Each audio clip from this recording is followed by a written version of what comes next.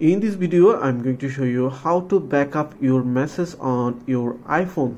So this one is welcome back to another video. If you're new in my channel, please consider subscribe and hit the bell icon for my latest update. If you did already, thank you so much. So let's get started.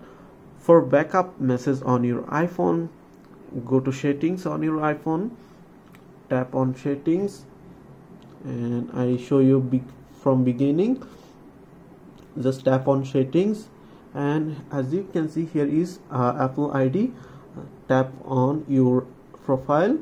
After that, as you can see, iCloud. Tap on iCloud, and here's lots of options, but tap on show all, and here's the message options. Tap on message. It's currently selected, turn it off. Seeing this iPhone, turn it off currently. So tap on to turn on. As you can see, this loading, and backup is turned on. After that, message will be automatically backup in iCloud, so you can keep conversation on message.